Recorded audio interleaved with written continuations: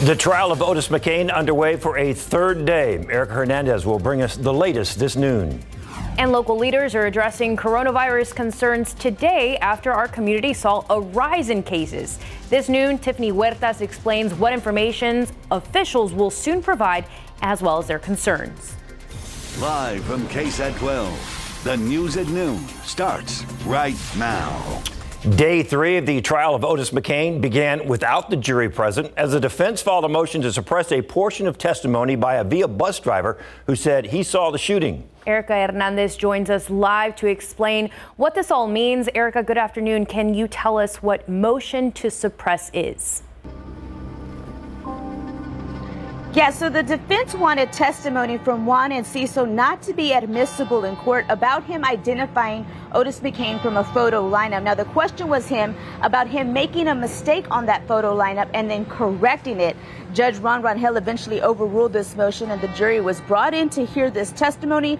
During that testimony, Enciso cleared up the mistake he made and identified Otis McCain as the man who shot Detective Benjamin Marconi. And if you would you please identify for the jury what the individual is wearing and where he's seated? If you please point to him and identify. He's to my left. He's wearing a white shirt with tie, black pants, and black shoes. Now, during cross-examination, the defense questioned how Enciso was able to identify McCain from the moving bus he was driving, as well as the confusion behind the mistake Enciso made on the photo lineup paperwork. In one of the hearings, you said him instead of her. And I'm trying to figure out, were you talking to the other detectives or to Officer Barnes? I just said, well, I was talking to both of them. I mean, okay.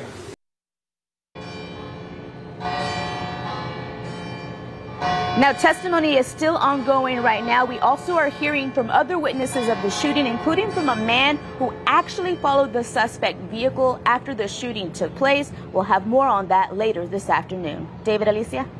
Erica, you mentioned the jury a second ago. We know that there was a situation with a jury yesterday. How did that get resolved for today's trial to continue? Yeah, so yesterday a jury member did get sick and walked out of the courtroom twice. That jury member is here today, and there was no alternate needed to replace that person. All right. Thank you very much, Erica. We'll see you on the live stream later on this afternoon. Of course, a complete wrap-up this afternoon on KSAT 12 News at 5 and 6. And the coronavirus continues to spread, and now local leaders are preparing to discuss the latest increase in cases. Medical experts will hold a presentation this afternoon at City Hall about the latest COVID findings. Tiffany Huertas joins us live from City Hall with more details. Tiffany?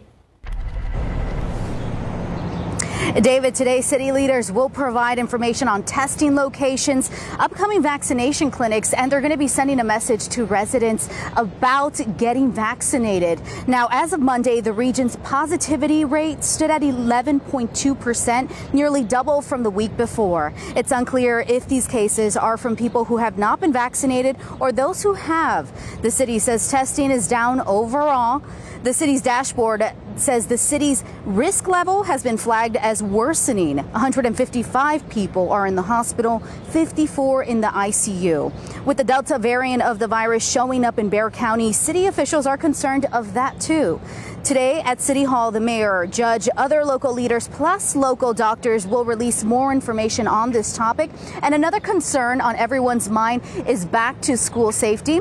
Doctors will be discussing this today, as also you can watch the press conference live on KSAT.com. Tiffany Huertas, KSAT 12 News.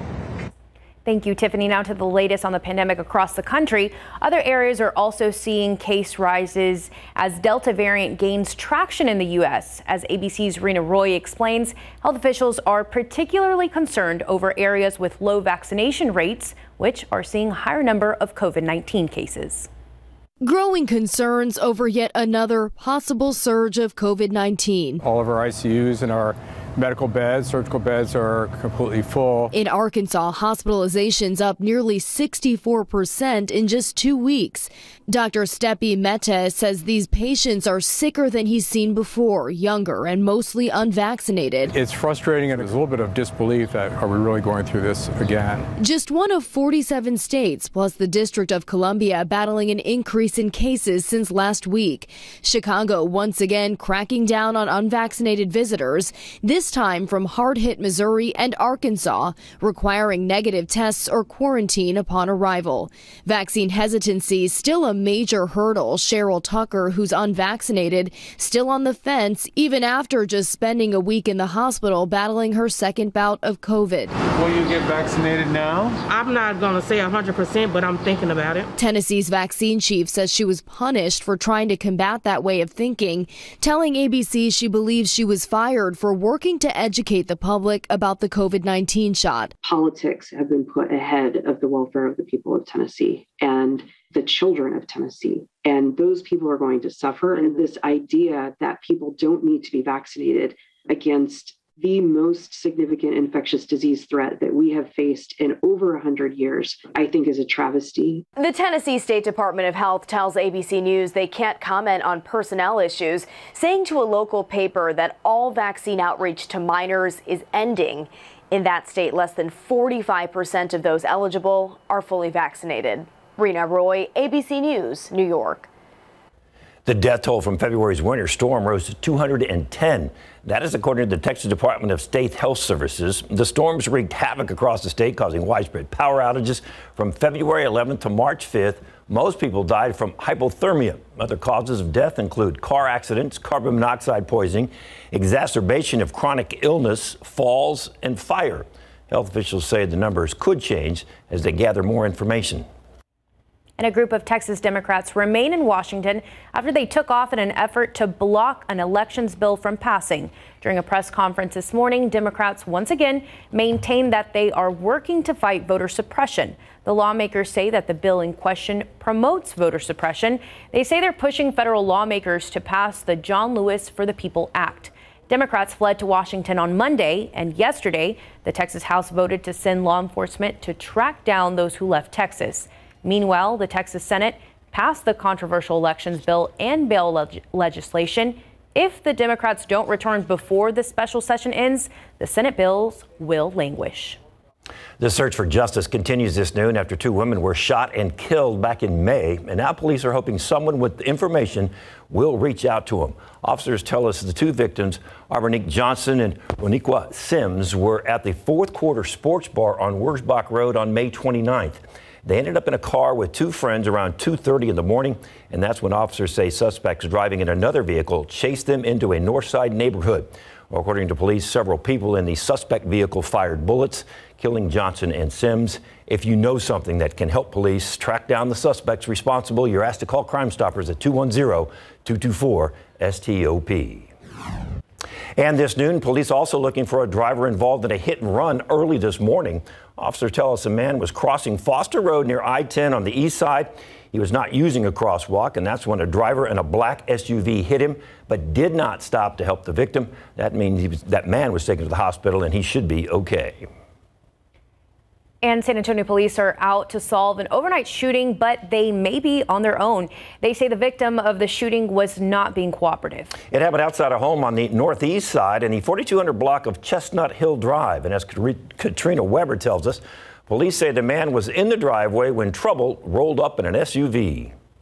Evidence in the middle of a northeast side street points to a crime that happened in the driveway of a home. A man standing there in the 4200 block of Chestnut Hill was hit by bullets fired from an SUV. He told San Antonio police he was helping a friend clean a food trailer when he was shot shortly after midnight. He was hit in the face, taken to a hospital with what police described as a non-life-threatening wound. The shooter, it seems, aimed wildly, also hitting several parked cars in the process. Out here in the daylight, you can still see signs of the property damage that was done. There's broken glass in the street, and I counted at least 7 bullet holes in this car. Some slammed into the back and side, while others shattered the window. Police say the shooter took off in the SUV along with 2 other people. Early on, they said the shooting appeared to be random. A later report says the victim was uncooperative. Right now, police are still trying to sort it all out to figure out who shot the man and why. Katrina Weber, KSAT 12 News. Another chance for some pop-up downpours today. Temperatures stay below average. We'll take a look at the 7-day forecast coming up. And still to come this half hour as well, Team USA finally gets their first warm-up game win. Larry Ramirez has the highlights coming up in sports. And summer gives students a break from school, but that doesn't mean they should stop learning. Tips to help your little learner avoid the dreaded summer slide after the break.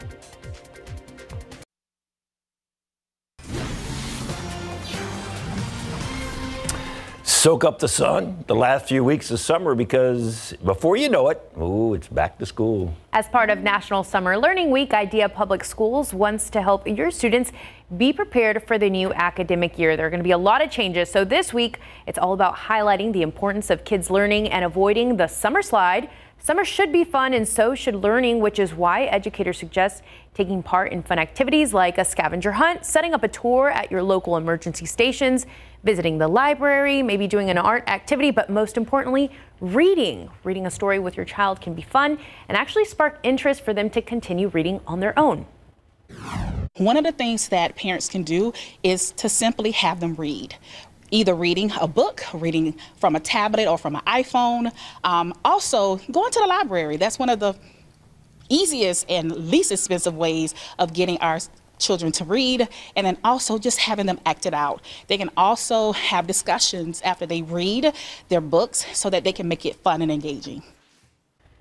Principal Walker also suggests that students grades 6th and up read at least 45 minutes a day, while younger children in pre-K through 5th grade should read at least 30 minutes a day.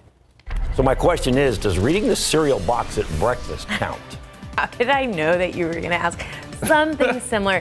You know, it actually would count because you can read in increments. So however, if it takes you 30 minutes, we're in a pickle. Hopefully that's not the case. David knows all the ingredients in his breakfast cereal. He's been studying them every morning. The aquifer is up over half a foot, 671.2. Numbers are good here. We continue to rise with the aquifer. And in your pollen count, molds jumped up today. They're in the moderate category, 960. Pigweed is low. Still a little bit of Saharan dust out there today. We may see a little bit more later in the week. We'll take a look at that coming up. Have we hit the dog days of summer yet? I feel like we did hit them at the beginning of the summer. And then we had all that rain, and now it's like, see, it's already 84 degrees. So we must be in the dog days of summer. We're getting there. It feels pretty good. We've had a good month so far. And I should point out, we are 5 months removed from our big ice snowstorm, the big freeze. What was the lowest temperature we reached again? 9 degrees. And what was the lowest wind chill was what? -8. Woo! Numbers were huge. I mistakenly said it was a 6 months anniversary. It's the 5 month anniversary of that. But it just goes to show you, it hasn't been that long. And thankfully, temperatures are behaving themselves as we get into summer here. Let's look at the month in review. July. Basically every day this month we've been below average when we're talking about the high temperature here. There's one day, July 3rd, we were above average and we got up to 95. But our average high temperature so far in the month of July is 88.5. We can deal with that. And we've got rain along the way too, which has been very nice. One thing that's not so nice, the Saharan dust. Still dealing with it. There's a little bit out there today, but it does improve, I think, this afternoon. We had a little bit of fog this morning, but it was hazy all the way around. But I think we lose some of that dust. And then by Friday into Saturday, we see another plume that tries to work into the area, and that'll probably stick around through the weekend. Right now, this model is showing it at least through Saturday there at 5 p.m. All right, let's switch gears and talk about the radar now. We've got some showers and a couple storms out there. And right now, mostly in Gonzales County, you can see some of the lightning strikes. This is going to be a little electrical as it works towards Gonzales. We'll see if these hold together. Certainly, we're not seeing the coverage that we saw yesterday, where it was fairly widespread. We had activity coming into San Antonio. Not the case today, but I think we'll continue to see some of these pop-up showers and storms. And Smiley, you just got a good downpour there as it crossed over Highway 87 there, and then working up towards, again, Gonzales. And then Seguin, you're right on the edge there, but I think you could get some activity here within the next couple of minutes moving into your neck of the woods. We've also had a couple of showers pop up there around Pleasanton and Jordan, and this will work up into Bexar County potentially, if they hold together. And it'll be a hit or miss type situation today. There's a satellite picture. Quite a bit of cloud cover. Again, we started off with low clouds and fog this morning. That's all lifted, and we're going to see partly cloudy skies going into the afternoon. Right now, 82 at the airport. South-southeasterly winds at about 5. And there's a little closer look at the satellite picture, and you can see clouds have scattered out for the most part.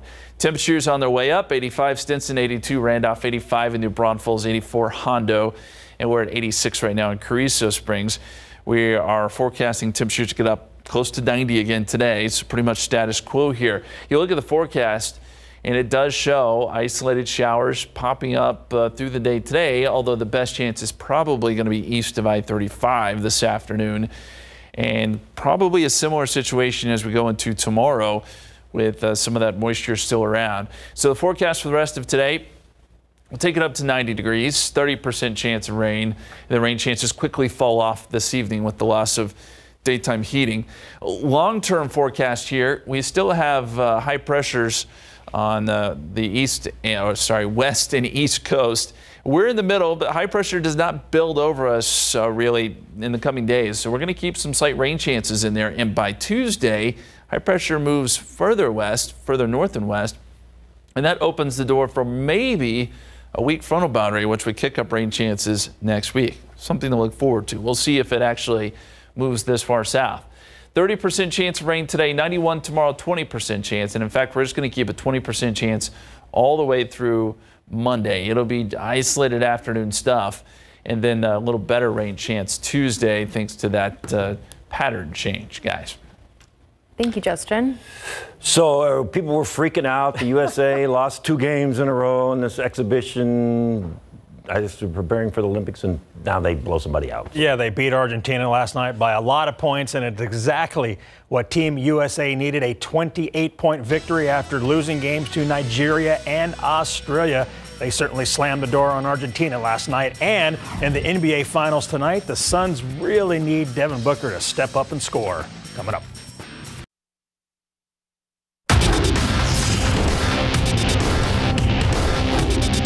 And tonight I thought we maintained that pretty much throughout the game. So hopefully that's a sign that we are getting a little better condition. And we also have to get rhythm. You know, some of the players, they haven't played in a while. Coach Pop says Team USA is getting in a better game shape in big board sports. After back-to-back exhibition losses, Coach Pop and his guys got back in the win column last night against Argentina. First quarter, Kevin Durant knocks down a three-pointer, and it's 10-4 USA. And how about Damian Lillard now for 3 of his 13 points? And check this out. USA with some great ball movement on this possession, capped off by a Bradley Beal triple. USA outshot Argentina from three-point land 13-9. Second quarter, the U.S. leads by 14 when Durant sinks a jumper. He scored 17 points, tying Bradley Beal for team high honors. Third quarter now, Zach LaVine explodes to the rim for a slam dunk and foul. That was nasty. He scored 15, and Team USA wins 108-80. All 5 USA starters scored at double digits as Team USA is figuring out how to handle international competition. Our biggest thing is we have to realize it's not the NBA, and Coach Pop keep re-emphasizing that every single day. It's way more physical. Guys are smarter. These guys have been playing together for 5, 10 plus years. So they have this experience and the chemistry, and we're trying to develop that in a short period of time. So, sense of urgency is kind of, what we're kind of preaching, but at the same time, every single day we have to get better. And that's how we're taking it. We're taking it a day at a time. Today we got better. Still a lot more we can improve on, but we're moving in the right direction.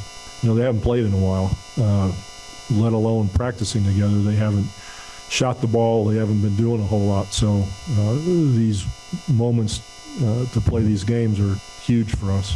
So it was better, bit by bit, every day, I hope. Team USA will not practice today after earning a much-needed victory.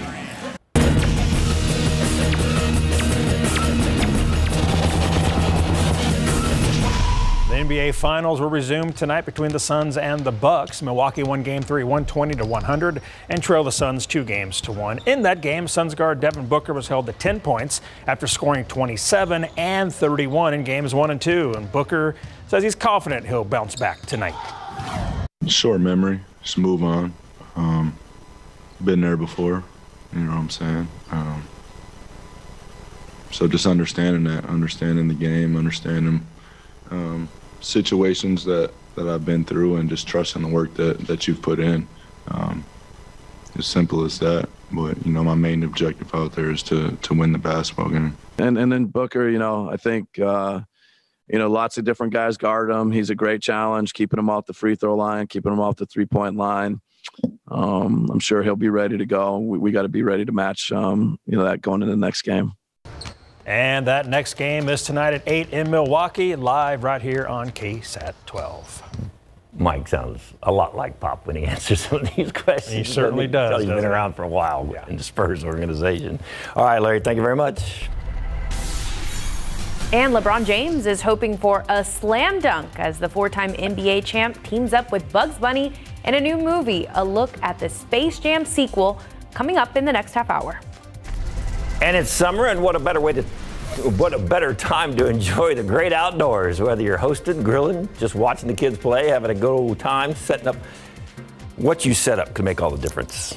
And sprucing up can be as easy as setting a new outdoor rug. That's all you need is just a rug. 12 your size, Marilyn Morris explains which rugs hold up the best today at 5 after Entertainment Tonight. Who knew? Just a rug. Welcome back. A group of Senate Democrats say they have reached agreement on a $3.5 trillion budget that will fund President Biden's so-called human infrastructure plan. The bipartisan package to upgrade things like roads and bridges is still on track to be unveiled this Friday. As ABC's Faith Ubube reports, President Biden is expected to head to Capitol Hill today to discuss a dual-track approach with Senate Democrats at their weekly lunch. Democrats on the Senate Budget Committee announcing late Tuesday they've reached an agreement on a massive $3.5 trillion plan to, among other things, address climate change, expand Medicare, and help struggling families for the next decade. Every major program that President Biden has asked for is funded in a robust way. The Democrats acknowledging there's still a long road ahead. The plan is to pass the multi-trillion-dollar spending agreement in the Senate using a budgetary tool called reconciliation that requires only 50 votes. It is transformational, and frankly, it is exciting. But it's unclear whether the plan has the full backing of moderate and progressive Democrats. The $3.5 trillion agreement is far less than the $6 trillion proposal Senator Bernie Sanders had put on the table. There are 50 Democrats in the caucus, and I suspect there are 50 different points of view. The Democrats say the spending agreement is fully paid for, though no details have been made available. President Biden pushing for taxing wealthy Americans making more than $400,000 a year and corporations to fund his spending priorities. Senate GOP leader Mitch McConnell promising a showdown. Liberal policies are overspending, overborrowing, and hurting our economy. The reconciliation plan would accompany the much leaner bipartisan bill, which includes traditional infrastructure like roads and bridges. Democrats are trying to pass both through Congress as twin bills, a delicate balance that could risk losing vital GOP support. That bipartisan bill could be introduced this Friday. I make no illusions how challenging this is going to be. And President Biden will meet with Senate Democrats this afternoon to discuss the next steps forward. In Washington, Faith Ubube, ABC News. Mask mandates on planes will stay in place for now. The U.S. Supreme Court decided it won't take up a long-shot bid to overturn the public travel mask mandate. A man in Florida had challenged the Biden administration's order. Lucas Wall says his anxiety disorder prevents him from wearing a mask, so he hadn't been able to fly. Justice Clarence Thomas oversees potential cases out of appeals courts in Florida, and he denied the request for the high court to take up the case. And a federal appeals court says the minimum age for legally buying a handgun should not be 21 years old. A 3-judge panel of the 4th U.S. Circuit Court of Appeals says placing a minimum age of 21 years old to buy weapons from licensed dealers violates the Second Amendment. The majority opinion was written by Judge Julius Richardson. It says 18 to 20-year-olds have Second Amendment rights. Richardson's stance was backed by another judge. Both of them were appointed by Republican presidents. A third judge, James Wynn Jr., dissented. He says this ruling gives the gun lobby a win in a battle it lost on Capitol Hill decades ago. Wynn was appointed by a Democratic president. Let's get outside with live cam. Do the clouds look a whole lot different than they did, let's say, I don't know, 5 months ago when we were freezing? Yes. Big difference. Big difference. Yeah. It's been an interesting year weather-wise. We've gotten pretty much all of it. We've mainly had somewhat of a below average summer when it comes to temperatures, which has been great. We're going to deal with that again today. Temperatures likely around 90 this afternoon. Let's look at the radar too, because we've got some cooling showers and a couple thunderstorms out there. You see those off to the east of San Antonio. A couple lightning strikes mixed in here or there, but this is mostly just moderate to light rain, and these downpours are moving pretty quickly. We're not seeing much of that here around San Antonio, but nice little area here in Gonzales County. This may eventually work its way up towards Gonzales here within the hour. And then we're also seeing some downpours starting to work through the city of Seguin. So if you're watching us from Seguin, getting a good downpour right now. Not seeing much in the way of lightning strikes, so probably not very loud, but you're going to have to use those windshield wipers for at least a little bit as this activity works through. Looking back towards San Antonio, not much there. We may see a couple of pop-up showers this afternoon. And temperature-wise, we're at 82 at the airport, 82 Randolph, 86 Castroville, closing in on 90 in Pleasanton with partly cloudy skies. We expect temperatures to be up close to 90. We'll call for a 20 to 30% chance of rain. Rain chances will taper off this evening once we lose that daytime heating. Guys. Thank you, Justin. And 10 days after having surgery, Pope Francis was finally able to leave the hospital. He was discharged this morning. Pope Francis was in the hospital to have surgery for colon diverticulitis. A Vatican spokesperson said the pontiff, before returning to the Vatican, went to the Basilica of St. Mary Major to express his gratitude for the success of his surgery and to pray for others. Last Sunday, the 84-year-old conducted his weekly prayer from a hospital balcony, marking his first appearance in public since the surgery a week earlier. Still to come, this year marks the 25th anniversary of the movie Space Jam, and the sequel arrives this week with LeBron James hitting the animated court. So how his co-stars are describing working with the NBA champ, still coming up. And Southside football getting some recognition from Dave Campbell and his Big Time magazine. Larry Ramirez with the details coming up in sports.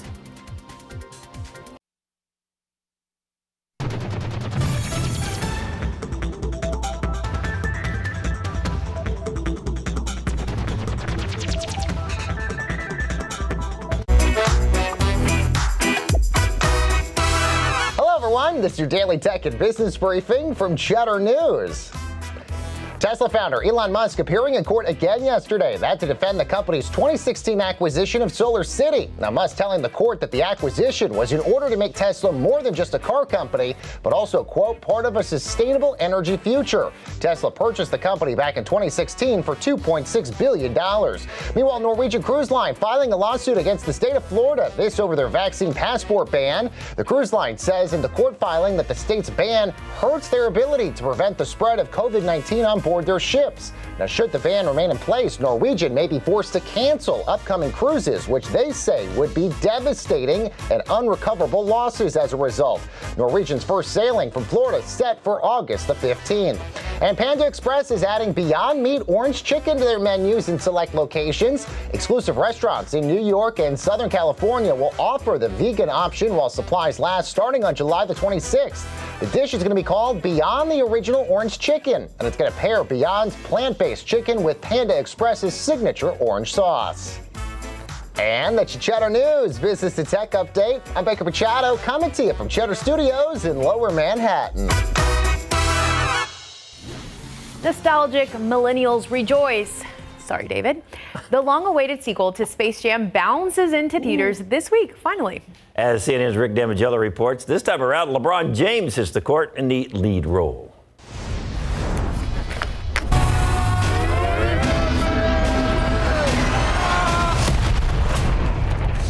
What is this? Ah! I'm a cartoon? What's up, Doc? LeBron James tips off with some new teammates in Space Jam: A New Legacy. I need to assemble an elite team to help give my son back. I know what you're looking for. I love Space Jam, the original. I grew up on that film. I love it so much. So it meant a lot for it to be coming back, but it meant a lot for it to be coming back in this way. Because I think that this film was modernized to near perfection. The only way you're getting your son back is if you and I play a little basketball. You want to play me in basketball? Don Cheadle portrays the movie's villain and says he tried to put his animated co-stars at ease. I think they were very impressed, from what I could tell. They were really intimidated to be around me. I tried to calm them down, put them at ease. You know, I was like, guys, you're fine. You're fine. You were here before me. You'll probably be here after me. You just relax. We're all here to do the same thing. No, you got to play deep first. LeBron was always my favorite player growing up, so getting to film with him was a dream come true. And, you know, getting to know him personally and, you know, knowing how cool he is, man, he made it really easy for me and everyone else who was with to film. It's game time. In Hollywood, I'm Rick Damigella. So now that's the big debate. Well, no. Space Jam 1 or Space Jam 2? Apparently, I'm the only one excited about Space Jam 2 in this studio. No. I'm excited to see it. about it. But it's missing Bill Murray. See, there you go. Bill Murray was in the original.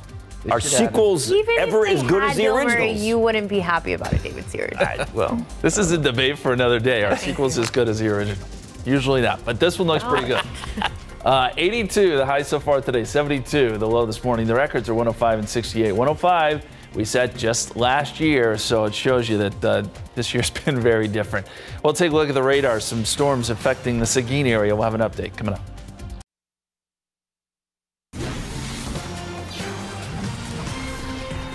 We spent that whole commercial break still debating Space Jam or Space Jam 2. And then you stay silent.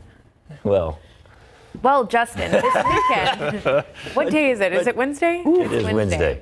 All right, so look, I haven't even let go of the umbrella. I still have it tucked in my car because the clouds are deceiving. I don't know if it's going to rain or... The chances are you're not going to get any rain today, but there are some downpours out there. Lucky few will, and so it's always smart to have the umbrella with you just in case. You might need it for the sun. It might get really hot. You want an umbrella to protect yourself from the sun. I like being tan. But thank you, David. Thank you. Well, there's not a lot of sun out there at the moment. Some cloud cover. But yes, whatever you need the umbrella for. I tried. Let's take a look at the radar real quick, and we'll show you where the activity is at this hour.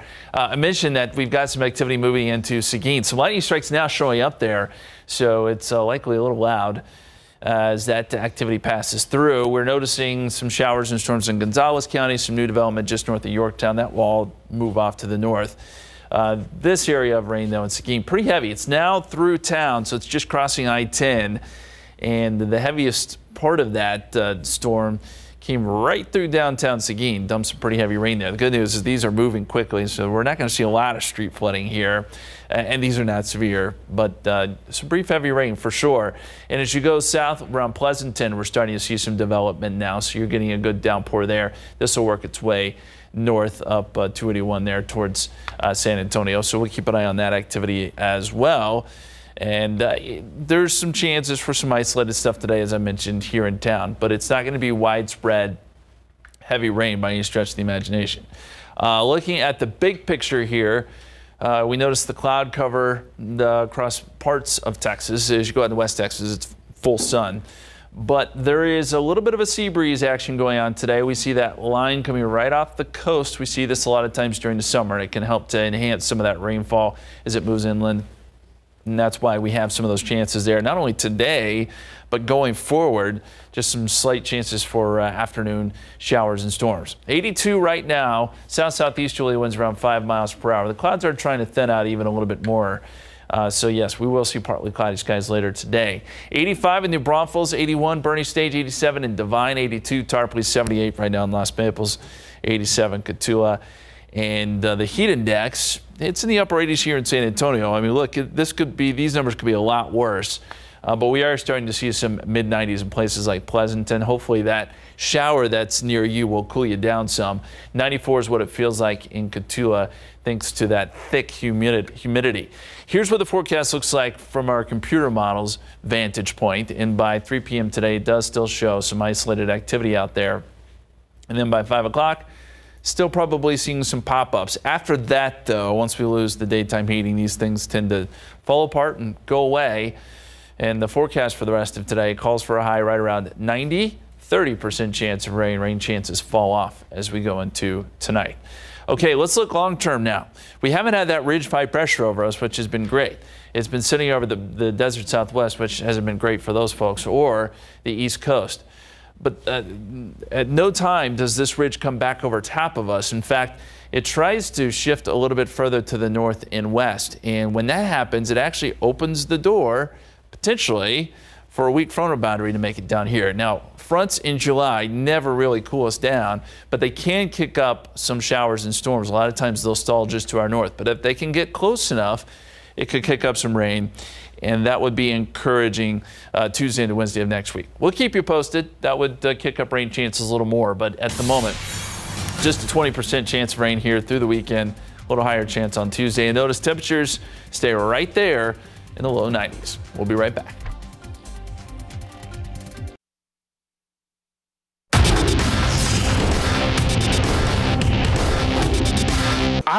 We're all still, and me personally, just in awe of his ability to do that. I mean, he came in hyped up on this stage, gets warmed up, and then, I mean, to go take the at-bat, he was sitting in his chair, like catching his breath. But the way he has handled everything. How he's pulling this off. American League All-Star skipper Kevin Cash is talking about Shohei Ohtani, who made history by achieving a first in an All-Star game. He was selected as both a position player and pitcher, and he picked up the win last night in big board sports. American League facing the National League in the MLB All-Star Game last night from Rocky Stadium in Colorado. Max Scherzer pitching when Vladimir Guerrero Jr. lines one right back up the middle, almost hitting Scherzer. He is out at first base. Look again at the 111-mile-per-hour ball off the bat of Vlad. Scherzer told Chelsea Janes of the Washington Post, "I'm alive. That's the success story. I'm just grateful I still have a blue eye and a brown eye." Max and Vlad would hug it out. Third inning, Vlad crushes one deep and high to left field and gone, landing 468 feet, as long as homer this season. At 22 years old, he's the second youngest player to homer in an All-Star game. The youngest was Johnny Bench when he was 21 in 1969. Guerrero is also one of three father-son combos to homer in the Midsummer Classic, joining the Bonds and Griffeys. He was also named MVP. The AL takes it 5-2 for their 8th straight win, tying the second longest win streak in All-Star game history. You know, unfortunately, I'm a part of 3 of them, so not the thing I'm most proud of. They came out swinging tonight, and I think it's like we're like 3-17 or 3-20 maybe in the last 24. So not ideal. Like I said to Bill earlier, I hope I get a chance to win one next year. Second half of the season will start tomorrow with one game, the Red Sox at the Yankees. In the minors last night, AA Central Ball, the Hooks beat the Missions 4-1. The bats were cold for the Missions in their season opener against the Hooks. They were held to just 3 hits.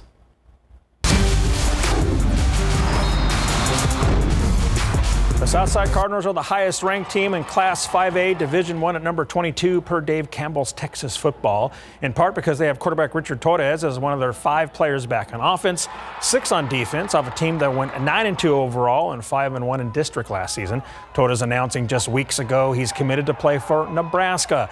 In Class 5A Division II, the highest ranked team in the top 25 is Bernie Champion, with 12 starters back off a team that went 7-3 and 4-1 in district play. We'll take a look at those full frame right now. Division I, you have Southside coming in at number 22 in the state, and Division II, you have Bernie Champion at number 15 and Alamo Heights sitting right there at number 24. All right, Larry, real quick, we've been debating this for the last half hour. Space Jam 1 or Space Jam 2? You're the sports guy. Which one?